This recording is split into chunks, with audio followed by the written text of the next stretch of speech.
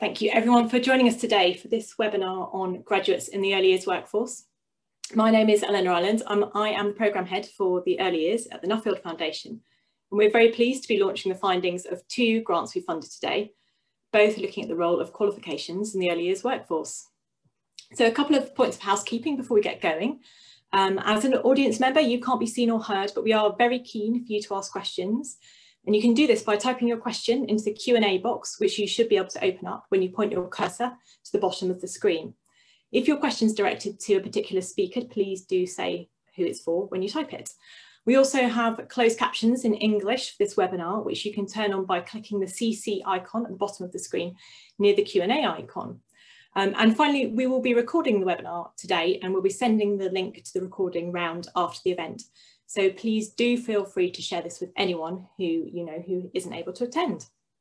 So we've got 2 presentations today. The first is from Dr. Sara Bonetti from the Education Policy Institute, and the second is from Dr. Verity Campbell-Barr from the University of Plymouth.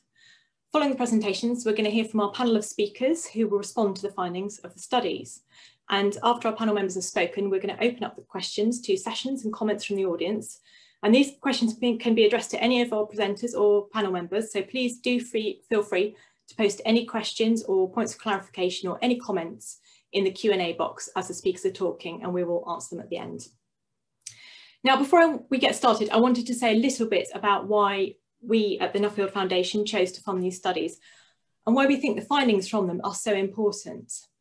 Now, a review that we have recently published about how the lives of families with young children are changing, led by Kerry Oppenheim, painted the picture that's probably really familiar to all of us about how the majority of children under 5 spend a large amount of their time in early years education and care. And this is driven by the increase in the number of families where both parents are working. And we also know that the risk of poverty for families is highest where there are young children in the family, and there's clear evidence about the effects of growing up in poverty on children's outcomes. There's also very well established evidence about the potential for high quality early years education to improve children's outcomes and reduce the disadvantage gap. So early years education and childcare has a role to play in limiting the effects of poverty on children. And we know from EPI and other studies that qualifications of staff working in early years settings and their skills are key in providing high quality early years education. And it's generally accepted that graduates are important, but the evidence about their role in improving children's outcomes has to date been quite mixed. So this is why we wanted to fund the study that Sara is going to be talking about today, to try and give us a better understanding of the role of staff qualifications in improving children's outcomes. And when we're talking about the importance of degrees for early years staff, we can sometimes assume that a degree qualification is giving graduates a particular set of skills and knowledge. But we don't actually know a lot about what early years degrees are made up of in terms of their content and how they prepare graduates to be able to deliver high quality early years education. So that's why we felt it was important to fund the study that Verity is talking about today, so we can better understand what we mean when we talk about an early years degree.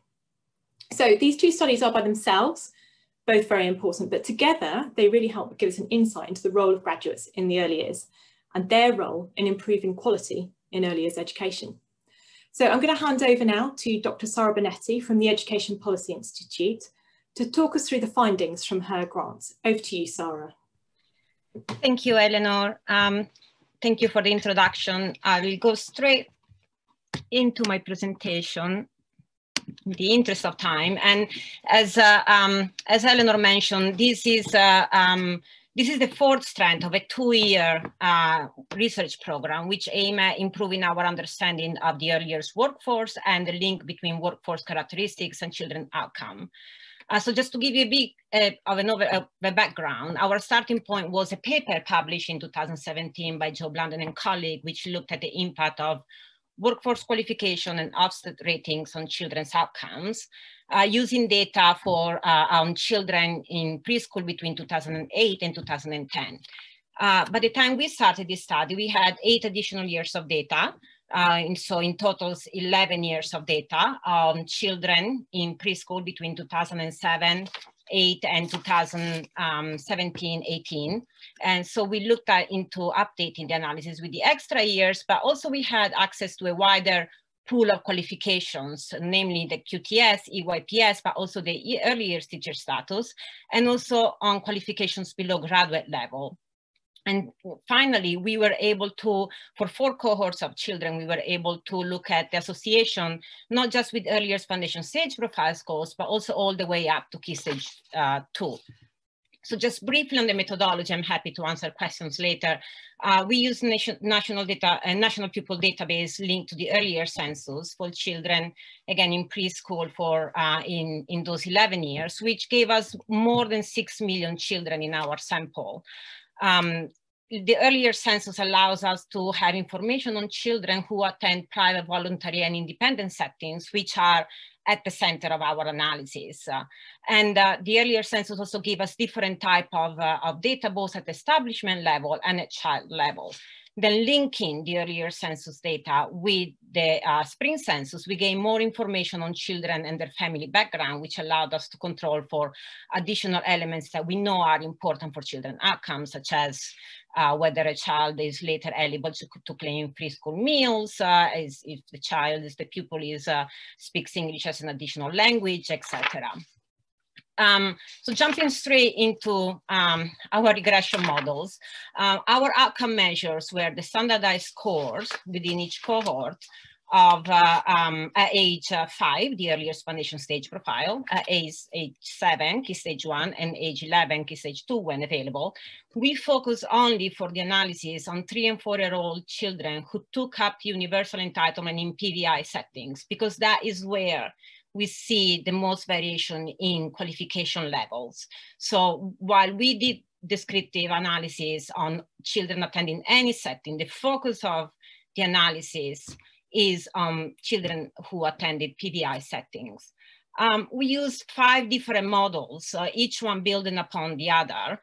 So the basic model, we only control for the cohort with ear dummies, and we add primary school fixed effects, which take care of some of the issues related to the earliest foundation stage profile as a measure.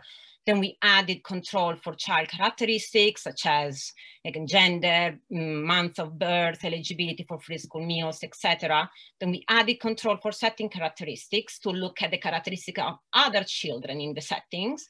And then the further control on other setting inputs, such as ratios, for example. But I'm going to present mainly the results from our preferred model, which is number 4, although in the report, in the appendix, we present results for all 5 models. But you can see that in the report, you can see that moving from one model to the next and increasing the number of controls allows us to zoom in into more precise assessment of the association between workforce qualifications and children's outcomes. We also split the analysis into 3 strands. For a reason I will explain in a moment, but just to go straight into the first batch of key findings, which relate to children who were in 3- and 4-year-old between 2007 and 8 and 2015 and 16. We found a general positive but small association between qualification measures as defined in several ways and earlier foundation stage profile scores. We split the analysis into 2 time periods to account for the change in the earliest foundation stage profile in the academic year 2012-13. But we find similar results between the 2 profiles anyway. Just to put it in simple terms, the effect size of having a graduate at the setting is 0.3 of an early years foundation stage profile score with a new profile. We also found that there isn't much difference in the effect size between having a graduate at the setting or a graduate present in the classroom. And finally, also that there is the positive association is driven by staff who have a qualified teacher status rather than the EYPS and early years professional status. We also look at results by child characteristics.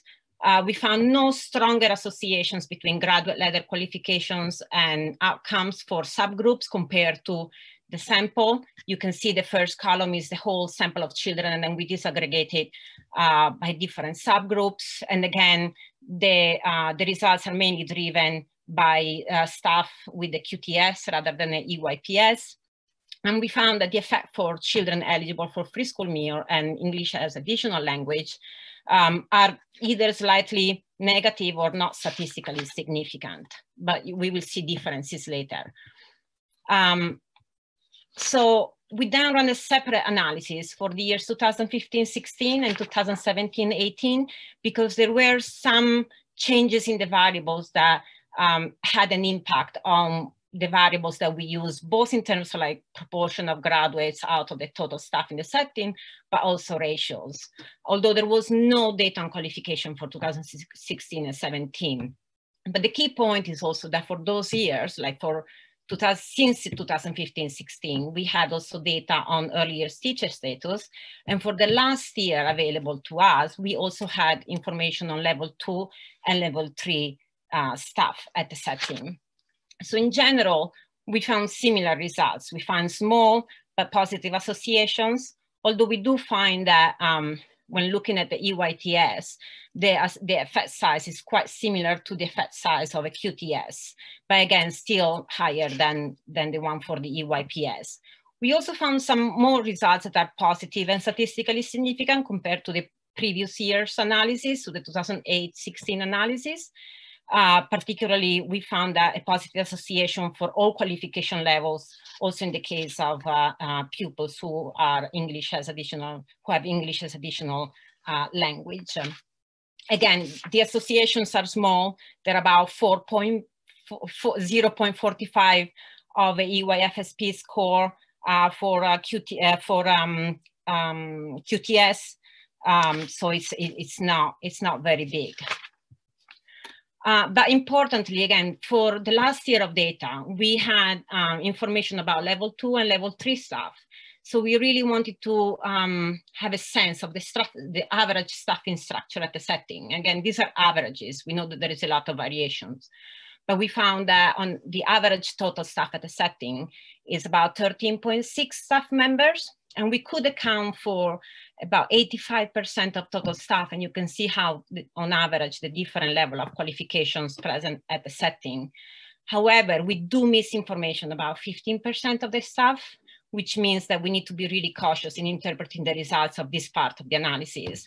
But in general, when including level 2 and level 3 staff in the analysis, the presence of a graduate shows no significant association with children outcomes, while an increase in the proportion of level 2 and level 3 staff has a negative association with EYFSP score. So again, at face value, it appears that the positive association with graduates is driven by the fact that setting with more graduates have fewer level 2, level 3, but we cannot be completely sure about this because we are missing 15% information on 15% of the staff at the setting. However, when we then also look at when we accounted for the interaction between the proportion of graduates and the proportion of level 3 staff, we found that having a graduate present leads to the level 3 staff to be more effective if the level 3 staff is in the classroom. We did not find the same for level 3 in management role, but this is something that I think should make us reflect.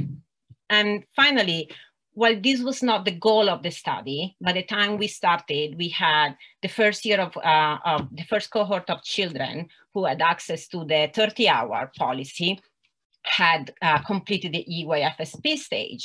So we wanted to probe around and look at whether there was a difference between children enrolled at an earlier setting for more or less than 15 hours of the free entitlement.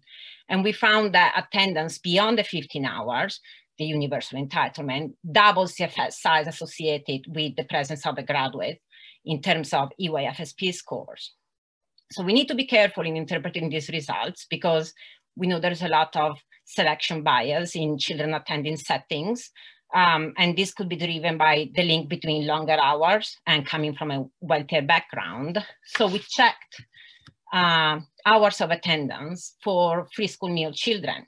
And while we've seen the general analysis, there doesn't appear to be any association between the presence of a graduate in the classroom and EYFSP scores for free school meal children, this relationship becomes positive when the child attends for more than 15 hours. And I will come back to this later if there are any questions. But the last bit of the analysis is on the longer term perspective, the longer term association with Key Stage 1 and Key Stage 2. And we found a small but positive association between degree level qualifications and Key Stage 2 outcomes.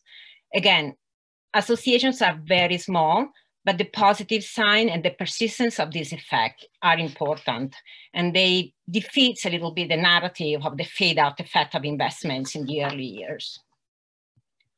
So just to summarize the finding, we found a small but positive association between the presence of a degree qualified staff and children outcomes as measured by the Early Years Foundation Stage Profile scores. Associations are consistently larger for QTS than EYPS, but also the EYTS has a significant association. The positive association is sustained over time through Key Stage 1 and Key Stage 2. And the positive association there is a positive association between attending earlier setting with a graduate for more than 15 hours and scores for children who later on claim free school meals. So given this study, our key recommendation is the first one. We do recommend pilot studies to investigate the impact of different formulations of staffing composition within a setting. We've seen it's really important to understand the composition in terms of level 2, level 3 graduates and other qualifications for which we did not have data through the National Pupil Database. However, this study is also set within the context, as I mentioned, of a longer term work program. So putting it in the context of also other studies, and particularly also the one Verity will talk about later, we also think that the government should review early years degree to assess the difference between the different degree level qualification, and particularly in the induction system. And then we suggest an assessment of the cost and benefits of extending the 30-hour entitlement to be universal, not just to blindly extend the 30-hour, but to do first a cost and benefit analysis to make sure that also it doesn't affect quality and access moving forward. So before handing over to the next presenter, I wanted to give just a little bit of final context. Again, it is not by accident that this is the fourth strand of a wider program. So we think it's really important to contextualize this funding with other studies that have shown that the earlier sector is very fragmented and has shown the difficulties that PVI settings face in recruiting and retaining highly qualified staff, in struggling with financial strain. And the other important bit to remember is that, again, early education is really important, but we cannot expect to be a silver bullet for everything, above all in the context of high poverty rates. So I think COVID has shown this more than ever. So this links into the small effect sizes that we found. Yes, they're small, but should we expect more? It is really important to put this study in the context of children's outcome being a function of their experiences more broadly, not just in earlier setting, but particularly at home. And also what type of attendance we see, because part-time or erratic attendance cannot be expected to offset the problems caused by poverty, for example. At the same time, we cannot expect a small proportion, in this case, on average of one staff per setting with the degree, to create systemic change. It is very unrealistic to expect a qualification level of one staff member in a sector that is really generally low paid and have very little opportunities for CPD to really create systemic change. And then again, linked to the following presentation, there is a clear variability among early years degree. So what does it mean to have a degree in early years? How can we expect a strong effect size if we don't know what's behind an early years degree? And I think that will lead into Verity's next presenter. Thank you. Thank you very much, Sara. It's really interesting to see those small but consistent associations between the presence of graduates in earlier settings and children's outcomes, but also really useful to remember the context of which young children experience their early education. So we're going to go straight over to our second presentation from Dr. Verity Campbell-Barr from the University of Plymouth, from the grant that she led looking at early years degrees. So Verity, over to you. Thank you. Okay, So thank you, Eleanor, and thank you, Sara, for that presentation. As Sara's indicated, the project that she and I undertook has looked at the specifics of early years degrees, seeking to understand what a degree looks like, but also the employment trajectories of those people who complete these different degrees. So, as we've just been hearing, degree qualified staff do contribute to the quality of early years provision, and this has positive impacts on children's outcomes. The evidence that Sara's presented actually builds on the international literature that we have that signals the importance of degree qualified staff. But when we look internationally, what we can start to see is that there are huge variations in how degrees are structured, both in relation to their subject content and practical arrangements. But then when we look at England alone, we can also see that we also have variability in the degrees that are on offer. Some of these have been responses to policy changes, others of which are down to how higher education and further education institutions opt to deliver their courses. So for example, within those Bachelor of Arts degrees that we've got there, we know that there are a range of different course titles available.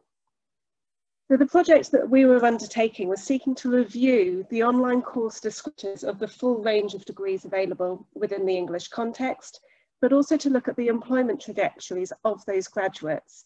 And what I'll do is present each stage in turn. So the first stage was led by myself and Catherine Gulliver at the University of Plymouth. And what we did was that we began with going onto the UCAS database and searching for degrees that would enable somebody to go on and work in early years services, using key terms such as early years, early childhood studies, and so forth. We then followed UCAS suggestions to check for additional courses. And it's worth noting that we undertook our search during the summer of 2019, and we did see variations in the number of courses available on a day-to-day basis, as institutions were obviously adding or removing courses. Once we had our initial search, we also went to university web pages, and we again started to notice that there were some other courses available or others that had ceased to run. But our initial searches identified 647 different courses that a person choosing to want to study early years degrees in some way could undertake. As we started to look at more detail, we did notice that there was a degree of duplication, or that some courses weren't suitable.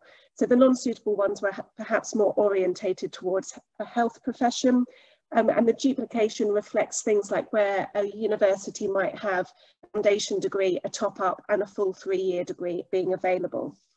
So in the end, we were left with 320 different degrees in which we could analyse their online course descriptors. And we did the analysis via a framework approach, which enabled us to organise the data and explore both structural and interpretive features of the degrees that were on offer. In terms of those structural features, you can see that we looked at key information around the university, the titles, and so forth. Pertinent here is the entry points, which I'll come on to in a moment, but also the age range. And by this we mean the age of the children that the degree said people could go on and work with. And as we'll see in a moment, this was pertinent to our findings. We also looked at interpretive features. So these were drawn from the existing literature around the kinds of subjects that people might study within a particular degree. And we piloted these on a selection of degrees before refining our final list. So coming on to the structural features, what we noticed is that actually the options available to somebody choosing to look for an early years degree is that they have a highly fragmented choice available to them.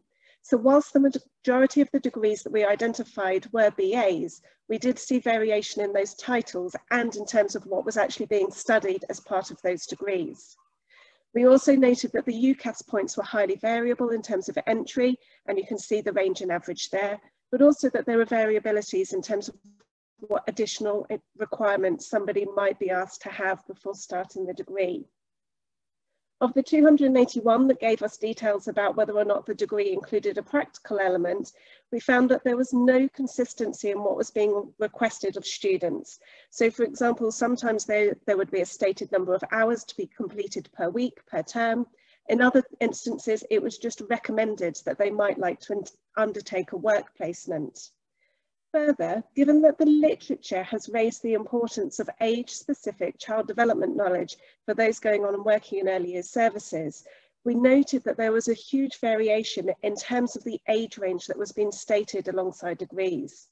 So whilst many of them said it would cover working with children from birth to 8, we also saw ranges of birth to 25 years of age.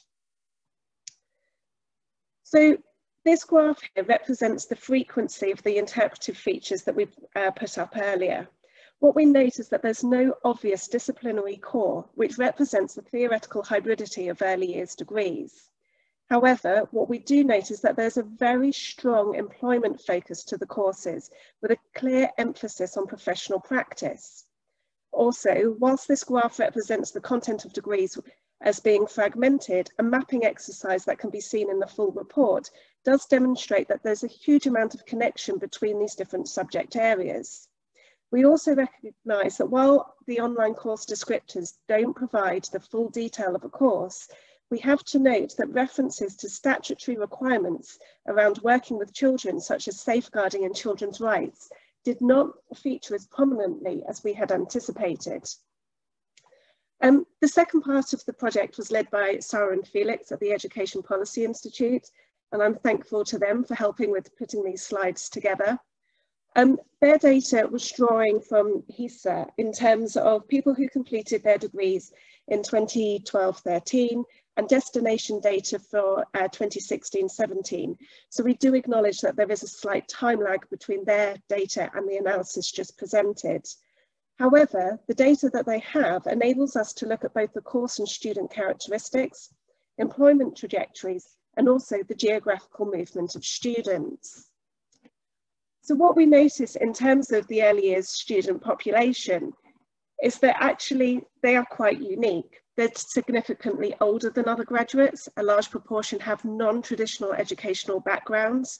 They're more likely to study part-times, and there's a higher proportion studying foundation degrees. So we think a success of early years degrees has been their ability to support widening participation agendas.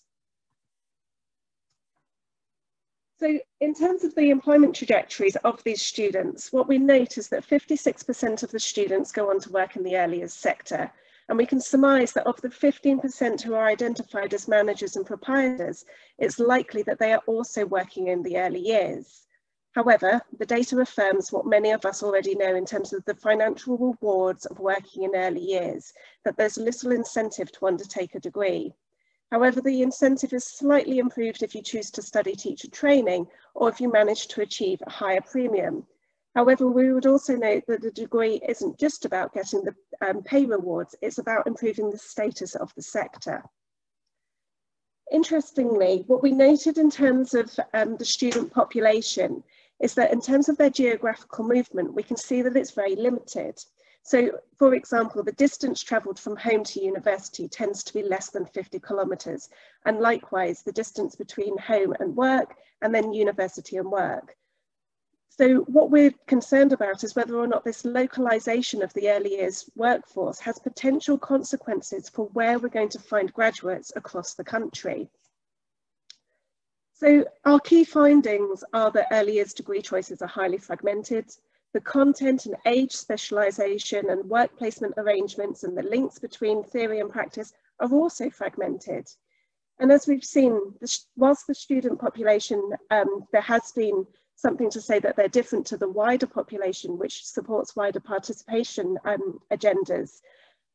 We do wonder whether or not this might have an impact on their employment opportunities. The majority of the graduates do find employment in the sector, but as we know, the salary premium for accessing an early years degree is limited unless pursuing a teacher training course, for example. But also what's interesting is what might be the consequences of this highly localised workforce. So our recommendations are for a review of the content and structure of degrees, including how they fulfil the legislative arrangements and requirements that graduates will have to fulfil in their future professional roles. We also think there should be a review of what work placements should look like, but particularly in terms of how students are supported both within those placements and to understand their local contexts.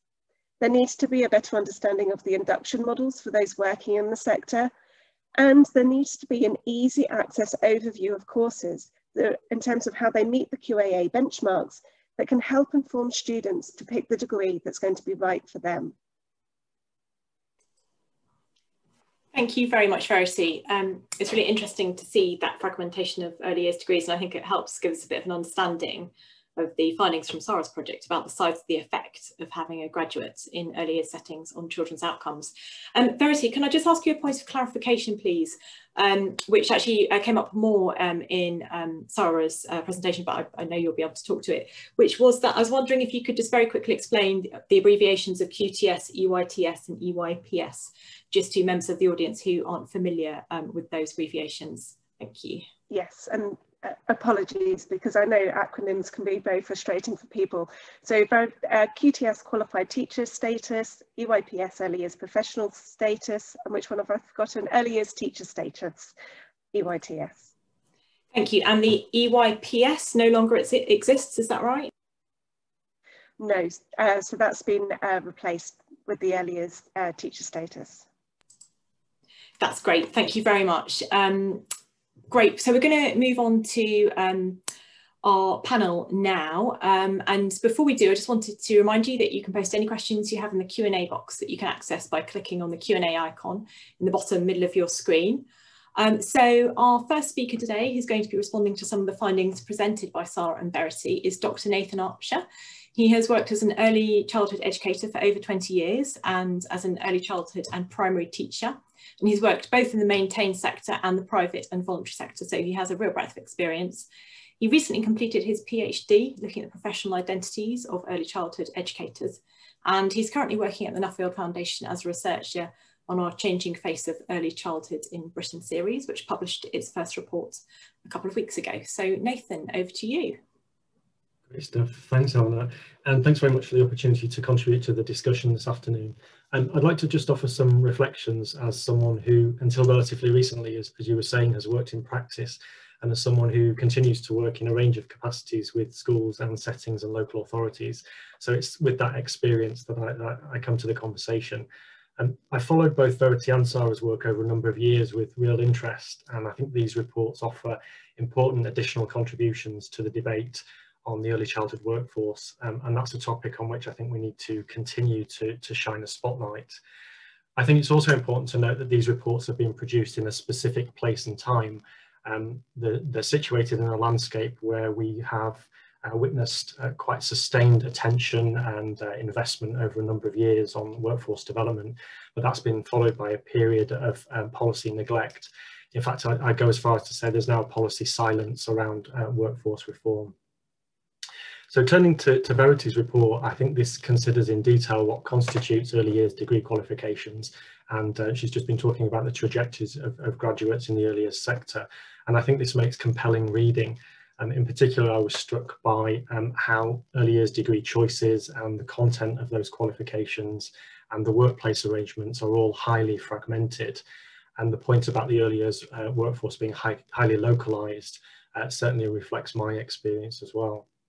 But there's one finding in particular that I wanted to focus on, and that's that the majority of early years graduates find employment in the sector, but there's no real financial incentive for them to stay. And that echoes work by the Social Mobility Commission earlier in the year, and also what many of us know anecdotally as well. I've seen adverts for early years teachers with a starting salary of £18,000 a year or thereabouts, but with no sector-wide pay scale for increments. And they sit alongside recruitment ads for colleagues with qualified teacher status on a starting salary of around £25,000 a year as part of a national pay scale. So indeed, there would seem to be little financial incentive for some of those graduates to stay within the sector. And whilst I accept that salary isn't always the main motivation for many early years professionals, I think it raises important questions about status and about parity. And it perhaps goes some way to also explaining why there are just 350 individuals who joined the early years teacher programme in 2019. So turning to the report that was led by Sara, there are important contributions there to ongoing discussions about how quality is conceptualised and the impact of early years qualifications on children's outcomes. But in particular, I wanted to just hone in on a couple of those findings. First of all, that there's a positive association between the presence of degree qualified staff and children's outcomes as measured by the profile. And secondly, the authors identify the differences across the types of degree level qualifications. So the association is consistently larger for those who have qualified teacher status than for those with EYT or EYP. For me, those findings speak to the debate about status and professional standing across those qualifications. So taken together, we know that there's a positive impact of graduates working in early childhood education on the one hand, but there's no financial incentive for them to stay in the sector. So why is this? Well, the Education Select Committee in 2019 echoed the Nut-Brown review on recommending a QTS route for early years. But this was rejected by government on the grounds that the PVI sector is not governed by school teachers' pay and conditions. And that's true, but there are precedents for dealing with this both in England and internationally.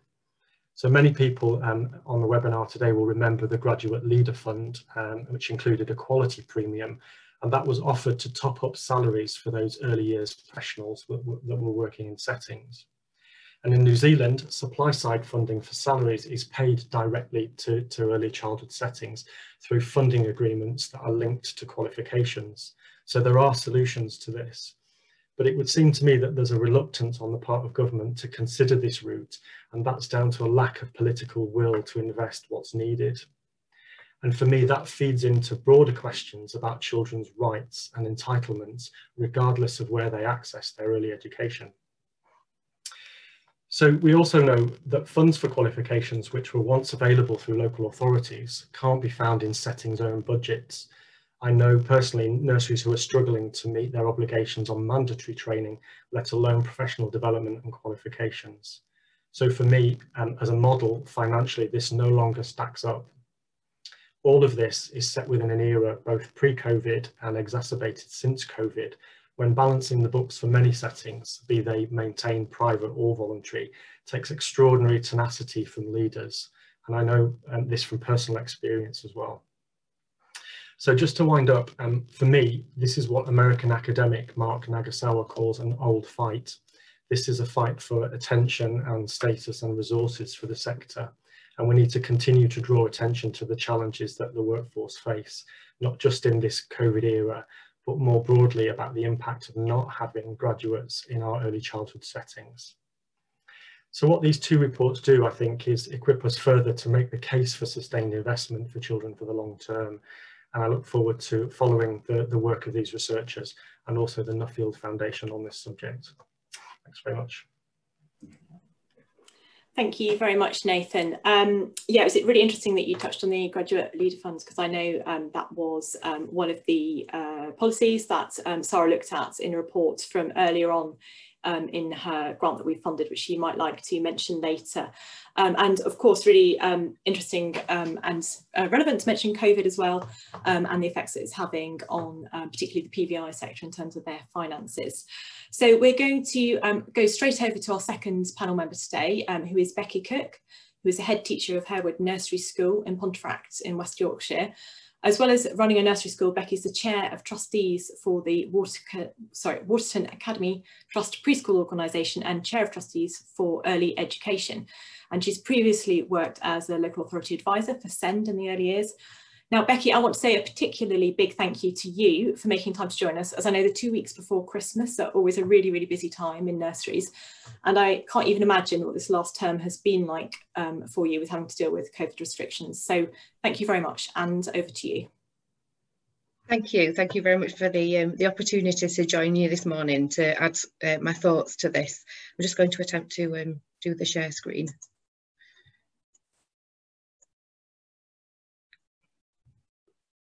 Okay, can you see that? We can, yes, thank you. Okay. So, as has been mentioned, we already know that well-trained, knowledgeable and intuitive practitioners do deliver the high quality early years education across the sector. And we expect our graduates and our practitioners to have a really good understanding of child development, regardless of what that course has come from, whether it be a graduate course or a level 3 qualification. We expect our practitioners to be able to observe children at play, to recognise learning that's taking place in order to support them. We expect that practitioners have a really good understanding of the importance of play, and that they have a good understanding and a playful approach with children themselves, and to know when to join in at the right time and how to join in with children. We also expect all our practitioners to have the ability to create a calm and nurturing environment, both the physical environment and with the adults in the setting. We expect practitioners to create invitations to play, opportunities to try new things, and to provide time and space for children to explore independently. We expect practitioners to build strong connections with children and their families, to give professional love to children, providing security and strong connections so that children feel part of the nursery family. We know that practitioners do come with various qualifications, and I expect to find a range of knowledge and experience in any team. However, I expect our graduates to be reflective, to demonstrate emotional intelligence, to be resilient, to have high expectations of what children can do and can achieve, and to have a wealth of knowledge to draw upon to be able to develop into exceptional early years practitioners. This is a lot to ask of our practitioners. Decisions are being made apace, in settings, minute by minute when working with children. Practitioners have to be highly responsive and adaptable when facilitating young children's learning. Good early years practitioners are professionals. They are experts at knowing what young children need and when. They forge relationships with children based on trust and on enjoyment of each other's company and enabling children to thrive. And I think it's important that we recognise our practitioners as such. So each student that we work with here at Harewood and any new practitioner who joins the team, we acknowledge will have had a different experience prior to joining us. This is dependent on the ethos of the settings that they visited or worked at before, and the courses they have accessed, and also the level of support that they've received throughout that time. So with this in mind, in school, we have 2 student mentors in school, and they work closely with the local colleges and they support each student throughout their placement with us. We work with students who are on work experience from high schools, students who are working towards level 2 or level 3 in childcare, and we've had 2 apprentices over the last 4 years, both of whom I'm pleased to say are now employed within school. We also work with initial teacher training students from our 2 local universities.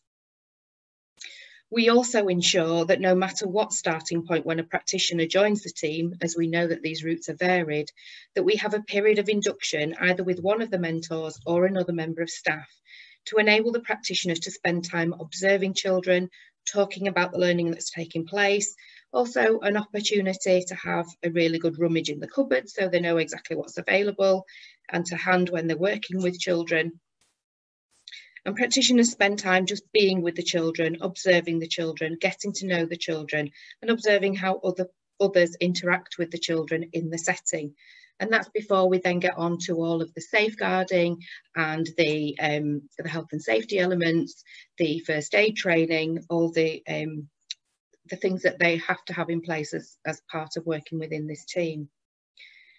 So just as we want our young children to settle in and feel welcome and part of the family so that they feel secure enough to join in and have a go and be the best that they can be, we also want this for our student visitors and all our practitioners. Toddlers or trainees, we're all learners on the same path. We decide to work with children. That's the bit where we're beginning to find out about it. We're exploring, seeing if it's for us. Then we're studying for the qualification, whichever one of the plethora of qualifications are available to our staff. We're learning about it, we're interested, we're practicing, we're growing in confidence. However, when we find employment in the sector, that's when we become fully immersed, and now we're really learning about it. Thank you. Thank you very much, Becky. I thought, yeah, that one of the issues you raised was about the importance of play, and it's really interesting that you raised that, because I know that came through in Verity's report, and she certainly looked at that. So maybe that's something we can touch on later in the Q&A session. And it's really also so interesting to hear about the sort of range of different routes by which practitioners that you work with come into your setting. So thank you. We're going to go straight to our third speaker, Max Stanford, who's the head of early education and care at the Early Intervention Foundation. Max has extensive experience in research in early years policy, having worked at DFE for many years, directing various high-profile studies, including SEED and the evaluation of the 30 hours offer. And he's also worked at the Office of the Children's Commissioner and was the evaluation lead for Blackpool Better Start. So Max, over to you. Thank you very much. Thanks for that great introduction. That was a good biopsis of my bio there. So yeah, many thanks for having me on the panel today. I just wanted to say, first off, a huge congratulations to the authors, to Sara and Verity and the others on that, for two fantastic reports. I think they really helped build the evidence base here, and just for Nuffield for kind of funding the work as well. So yeah, I only have 5 minutes. I'm going to kind of kick off. I want to make 4 points, 1 on methods and 3 on findings.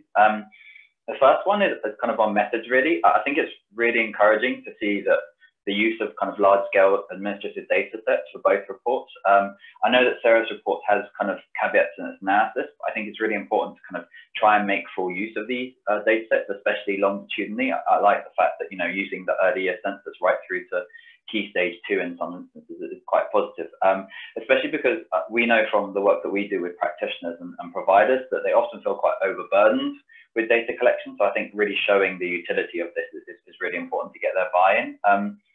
I know there is kind of limitations to the data, especially the EYFSP, things about the kind of the teacher assessment and it being at the end of reception, and also with changes to the EYFSP next year, will make longitudinal analysis quite harder and kind of less robust. And I know there's the reception baseline assessment, but that centers on kind of language communication and maths. And I think the one methodological point I wanted to make is that I think we do need kind of an easier to use kind of holistic longitudinal assessment of preschool child's progress that can be really used across preschool settings.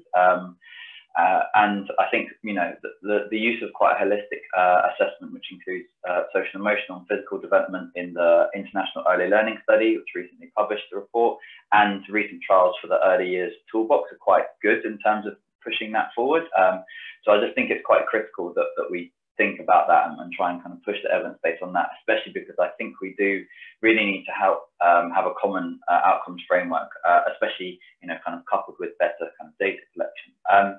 So the points I wanted to make on kind of the findings, mainly on the one about, you know, the fact that there was a larger effect on language and communication. I think this is quite interesting. We know from our own EAF work that language is a kind of key driver of early child development. We also know that poverty is a really large risk factor for language delays. And I'm kind of left thinking, like, what do degrees give practitioners the skills needed to help children develop, especially their kind of language and math skills? I think it's interesting that Sara's report kind of highlights the larger effects of QTS, and this also speaks to Verity's finding, which highlights the kind of the diverse range of non-QTS and kind of questions whether they have enough age-specific child development focus. I think it's quite positive that the Department for Education's professional development program centers at CPD on kind of level 2 and level 3 and has a language and communication focus on disadvantaged areas. But I think I'm left kind of wondering from the research what this means for kind of social and emotional development, self-regulatory, even physical outcomes, particularly as we've seen in emerging evidence in COVID of the impact that these are having. Second point I think is really interesting is kind of the positive finding on the EYFS scores for kind of attending settings for longer with a graduate, particularly the finding that EYFSP children impact on graduates only became positive only when they're attending more than 15 hours. Of course, this has implications for 30 hours, but for me, I think it was quite important to see what this has and what implications this has for disadvantaged children of the 2-year-old offer. And I think there's maybe some more research that could be done there, which I think would be really, really useful. I appreciate, you know, methodological issues and lots of children being in the maintained sector when they take up 2-year-old disadvantaged offer. But it also kind of just highlights even bigger question around the support that preschool children get.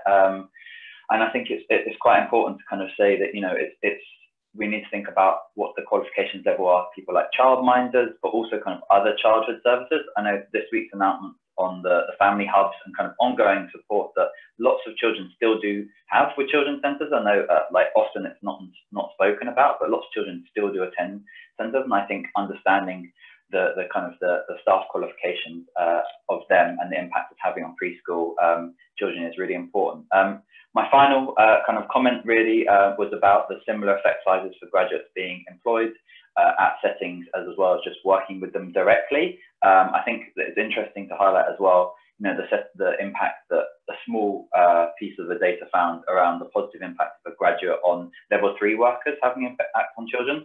And while again, caveats aside and the need for kind of better data on all staff, I think it's really important to kind of highlight that, you know, level 3 and kind of those people in the settings, you know, make up a really large majority.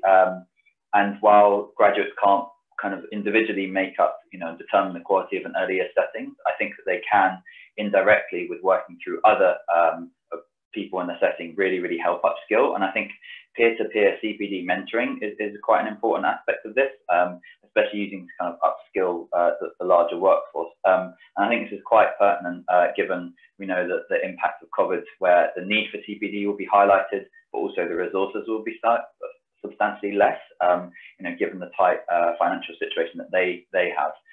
So I think the Professional Development Fund, you know, using mentors is quite a good aspect, but I do actually think that the role here for local authorities to help coordinate, support CPD and quality improvements in settings, as Nathan highlighted, is really important, particularly given the large variation in degree, you know, regionally and locally.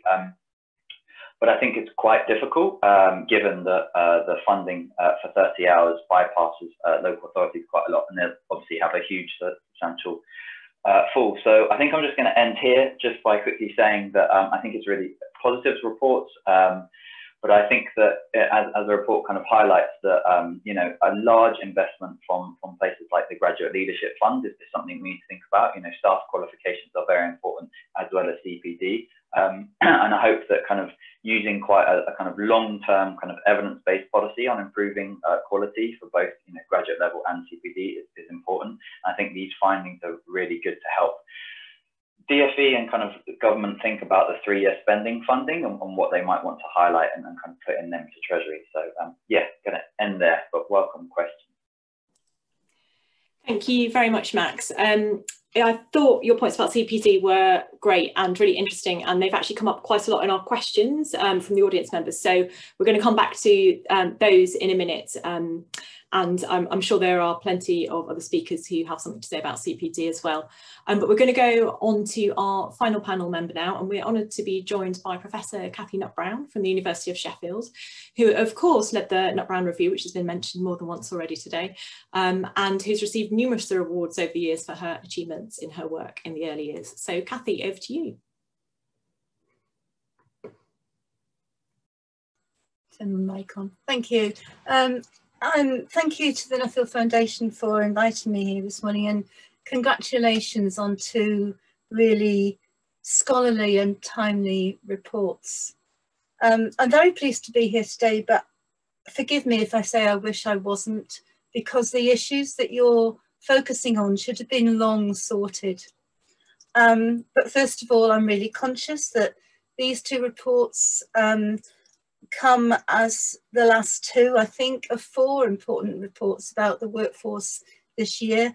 The Social Mobility Commission and Pascal and colleagues have written about the crisis that the workforce is suffering and put forward yet again recommendations. But this problem is not new.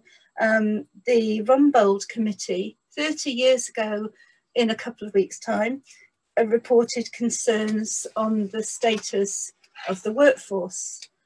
Just this year, Baroness Yardley, a former Secretary of State for Education, pointed out that you have to have a PhD to teach a university student, but some don't even have a level 3 to teach young children. But these 2 reports add important fuel to the call for urgent policy shift. Now, I know that 2020 has been like no other for our government or governments around the world, But this is a problem that could have seen action decades, let alone years ago. And I conclude simply that there is a lack of political will. As a sector, we've been told that change will be expensive and that it will therefore take time. Yet, as we have seen, it is possible for successive governments faced with difficulties to find sufficient funding with urgency. Immediate crises like the pandemic that we're living through bring that into sharp reality, and no one would disagree with the need to urgently fund what's happening at the moment. But my point is that money cannot be the reason for lack of action. The crisis of qualifications in the workforce is a slow burn crisis in terms of what happens and consequences for our children. But it's a crisis nonetheless, and somehow money must be found, and that takes political will. There's a crisis of recruitment and retention, as we've heard. Many early years staff around the world have the same experience. And the recruitment and retention crisis in this country will persist until the stresses, the long hours, the poor pay and lack of career structure, particularly in the PVI sector, are dealt with. And the lack of qualifications which enable educators to develop deep understanding of children's learning and their development are what's needed. So recruitment to the workforce and subsequent retention of those staff continues, as we've heard this morning, to be a problem, as does the achievement of a representative balance of gender and BAME staff in the workforce. Good career advice, good support for initial qualifications, suitable pay and conditions are essential to addressing the emerging crisis in the workforce. And there's no doubt that there's a problem to be solved here. One way of effecting change is to develop an attractive and accessible way for people to enter the workforce. Some may enter as unqualified apprentices and progress by taking further qualifications along the way. Abbott and Pugh in 1996 put forward the notion of a qualifications ladder, and I've suggested something similar. And one might be forgiven for feeling a little like the reporter at the start of the film Groundhog Day. We've been here, we've said these things many, many times, but unlike the reporter in Groundhog Day, nothing changes. High quality early education and care relies on well-educated educators. Qualifications are important because they provide a marker of what educators have learned alongside good supported practical experiences and mentoring. A well-educated, well-qualified workforce is essential to high quality provision for young children and towards closing the attainment gap. So early childhood education and care faces urgency in providing consistency in quality in young children's education, because too few have good level degrees with the depth of knowledge and skills and understanding that such qualifications attest to. Qualifications are not simply a piece of paper or a hoop to jump through to obtain a particular job role. Qualifications should stand as evidence of what early childhood educators know and can do, and in particular, how they can think for themselves about how to support young children's learning in the everyday through highly attuned practice and thoughtful reflection. I want to say congratulations to Nuffield and to Sara and Verity for keeping the issues alive, and it's time that our government did something. Thank you. Thank you very much, Kathy. I've got a couple of comments now, which I'm just going to read out, which are very relevant to what you were just saying. So I'm going to read those out before we go on to our questions, which have come from the audience. We've got lots of questions coming in. So we're going to try and get through as many of them as we can in the remaining 15 minutes of the webinar. Just a reminder, if you do have any questions, please feel free to post them in the Q&A box. Okay, so the first comment that I was just going to read out is from Valeria Scacchi, and apologies for mispronouncing your name there. And she says, it's just a general observation. but salary must be one of the features to stay in the profession. We must move away from a conceptualisation of the early years educator who is in the job just to love children. We need to survive too. And we can't be perpetuating the stereotype of an educator who's a martyr with a mission to save children, but without needs themselves. Okay, so, and there was another comment that I just was going to mention from Sara Cobb, who was saying, I'm wondering about the conceptions of having graduates in a setting, because it seems more the case that we are encouraging graduates to go to a setting. What about more emphasis on the people who are already working in a nursery to become graduates? Many of the practitioners I've worked with have years of experience, but may feel unable to take up a degree, notwithstanding the funding and the time issues, etc., perceiving a distance between nursery life, research and university. And Verity, I was wondering whether you wanted to respond to that comment, given the work that was done as part of your grant, looking at what you know about early years graduates and sort of their backgrounds and where they've come from. Yeah, I mean, I think it is worth emphasising that the data did show that actually early years has done well in terms of the widening participation agenda. I think it's also worth acknowledging that that data does come from the period when there were different funding streams available to help with that widening participation. But I think pulling together some of the different strands that people have been talking about on the panel and looking at the comments, it's actually about a holistic approach to supporting the workforce in terms of their professional development. So yes, there will be some undergraduates who will be typical in terms of age 18, looking at UCAS 20 university, but it is also about how universities and colleges collaborate with settings as well, so that there's support for those already within the sector. And that actually, we need to have this model that is pulling together these different strands so that we look holistically at the ways in which we approach professional development for all of the people working with young children in this country. Great, thank you very much, Verity. So we're just going to go on to a question from Stacey Mann now. And she asked, do you feel that CPD opportunities need to be increased and that the sector may benefit from having a specific number of hours that need to be completed as it used to be? And I'm going to put that question to our two practitioners on our panel, so to Nathan and Becky. Who would like to start? Becky, thank you. On that, yeah. I think it's vital that we continue CPD throughout our careers at all levels. I'm really fortunate in that in our nursery school we do have 5 inset days a year as part of the school calendar, and I include all of my staff in those inset days. And yes, it's a little bit expensive because it means I have to pay the staff to be in on those days, but it absolutely pays dividends, and they're worth it. They're worth investing in, and they're worth us tying it into our development plan within the setting, within the school, to move our practice forward. And the last year for us, because we've had obviously periods of closure and not all staff have been in at the same time, we've been on rota, we've really had an opportunity to upskill across a lot of different areas and explore training opportunities in this last year.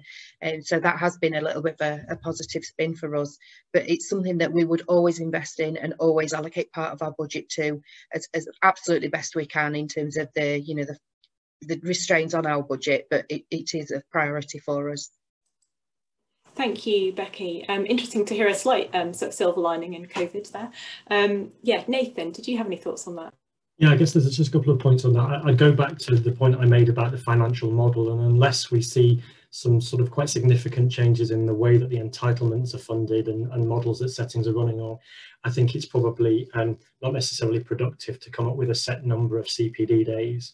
And I guess the other thing I would say is that I'm not necessarily a fan of a kind of minimum number in terms of quantity of CPD days, and really it's about the quality of that professional development. I think in recent years, professional development's been quite centrally driven, and I think it's been quite piecemeal in its sort of initiative basis. So I think it needs to be much more responsive and context specific.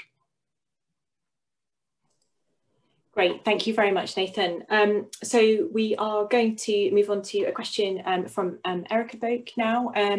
This is a question to Sara, and Erica's asking if you consider graduates' retention or tenure, and were you able to adjust the EY Early Years Foundation Stage Profile scores accordingly, and could potentially low retention help explain the comparatively small effect sizes?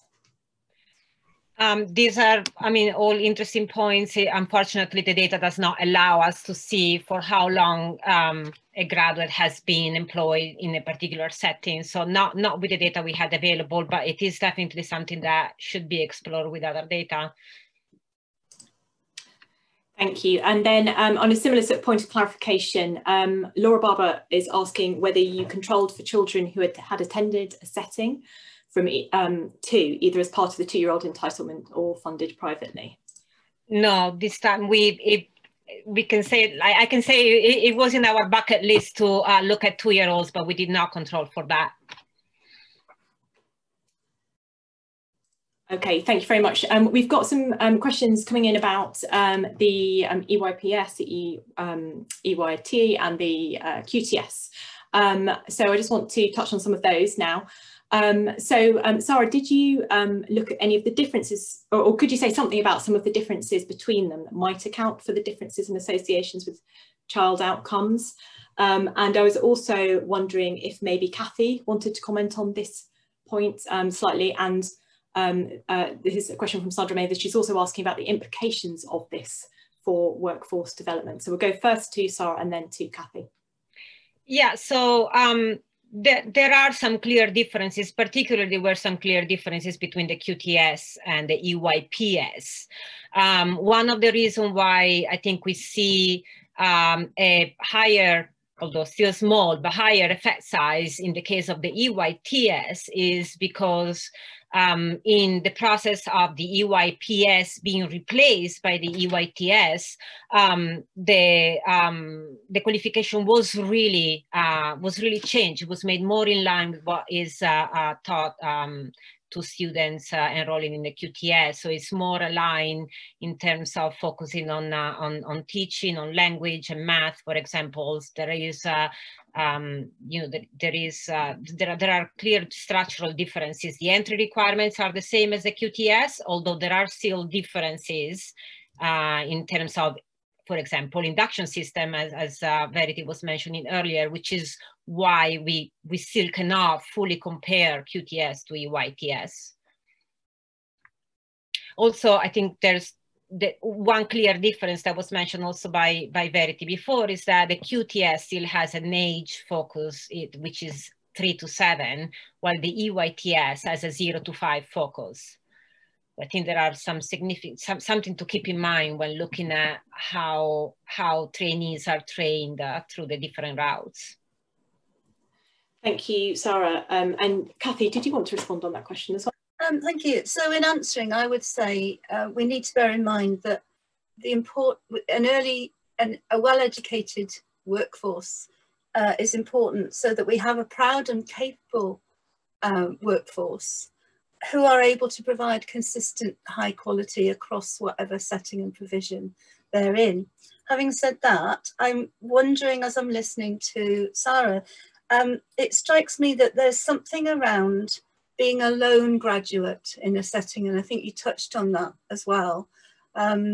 If you have several graduates together in a larger setting, there's more likelihood, I would speculate, that they might be able to make much more of a difference. We can see that they make some, but I think it's very hard to be the lone graduate, and also the idea that you get your qualification and you immediately go and lead practice. That's a hard ask. There's no justification for EYTS. All teachers should have the same qualified teacher status, and why we differentiate between those who teach the under 5s and the over 5s, I'm at a loss. I don't know the answer to that question. Thank you, Kathy. We've got a question from Beatrice Merrick now, which is asking, what do the panel think should be the sector's reaction to yesterday's announcement of government funding for level 3 qualifications under the lifetime skills guarantee?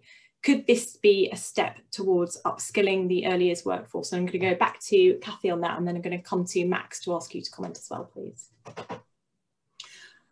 I think it is a step, and it's exactly that, a step. Somebody on the panel, I'm sorry, I can't remember who, talked about giving people the chance to level up. And I think we ought to be doing that, and that funding might possibly be used to level up.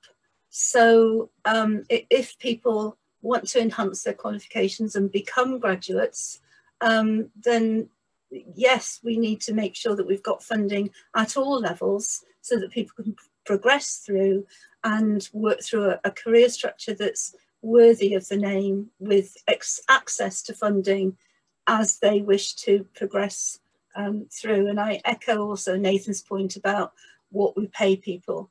So we need to treat early childhood educators well so that they can do the very best job in terms of all the things that Becky was talking about, providing for every single child in our settings.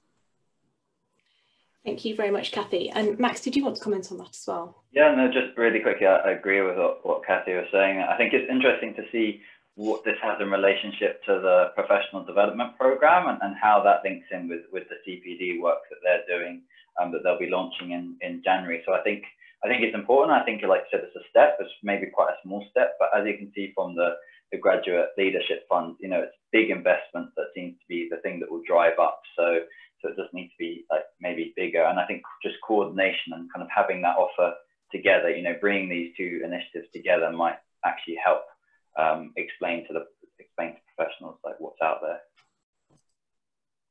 Thanks, Max. We're very nearly getting to the end, so I'm just going to read out one more comment. And just ask all of our panellists that we've got lots of unanswered questions, so please do go ahead and feel free to answer them in the Q&A function now, if you can. The comment was just from Charlie Ann Kirby, which says, I think often the lone graduate is often the manager, and quite often they are sat in the office rather than being with children and other staff, and surely this won't be effective towards children's learning and developments.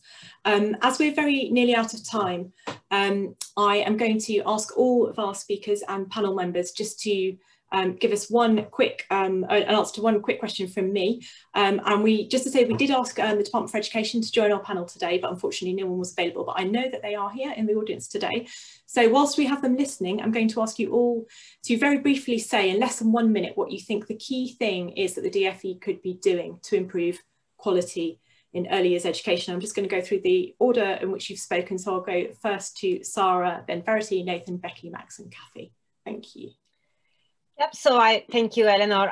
Great question. While the topic today has been workforce qualification, I think many policy changes will not realize their full potential until the government sets out to review their funding system. And by this, I don't mean just the funding rate. I mean how the system is structured to allow parents to have much simpler access, to have providers to be delinked by this certain amount of money per hour per child, and just have a more stable funding stream so that they can plan rather than having to be reactive.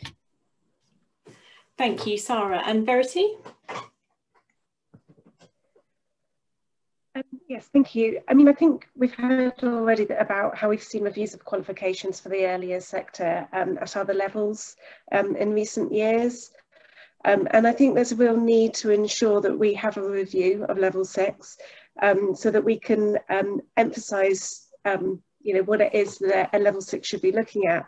But this really must be done in terms of looking at models of mentoring, both for pre-service, so whilst people are training, and once they enter the sector, because we're seeing the differences between the different qualifications, and that this needs to be embedded in a holistic model of professional development across the whole sector. Thank you, Verity. And Nathan? Thanks. Yeah, it probably won't come as any surprise to hear that I'm calling for an increase in funding, sustained levels of funding as part of systemic change that Sara talked about. And also, I think a comprehensive workforce strategy is long overdue, and that's something that both educators and children should be entitled to. Thank you very much. And Becky? I think it's really important that all training is quality assured, and that qualification levels for early years practitioners are offered equal access across the country nationally, and recognising and promoting qualified practitioners as professionals in their fields, and with an opportunity of a pay structure that reflects that. Thank you. And Max? I was just going to say, kind of building on Nathan's really, I think funding is really important, but also that it's evidence-based. Like a big thing is, what, is it effective? Is the work that they're doing on the Professional Development Fund and other things like that, are they kind of being effective? And I think if they evaluate them and put a lot of investment into that, that can help show what is actually improving outcomes. And finally, Kathy. Thank you. What we've been talking about today is a matter of children's rights. So I want to say to government, you have a mountain of advice. Please heed it and fund the action necessary. We can't afford any more delay. Children can't wait. Thank you. And on that very clear message from Kathy, I'm afraid I've run us over time. So it's just remains to say a huge thank you to all of our speakers and panelists. And thank you very much to everyone who has joined us today to be part of the audience and has asked questions. I hope you found the session useful. There are some really very clear recommendations for the government coming out of the findings. And there's also clear areas where we need to do more research.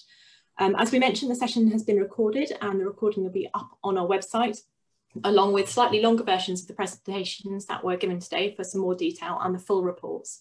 So please do feel free to access these and share them with anyone who wasn't able to attend. Thank you very much, everyone.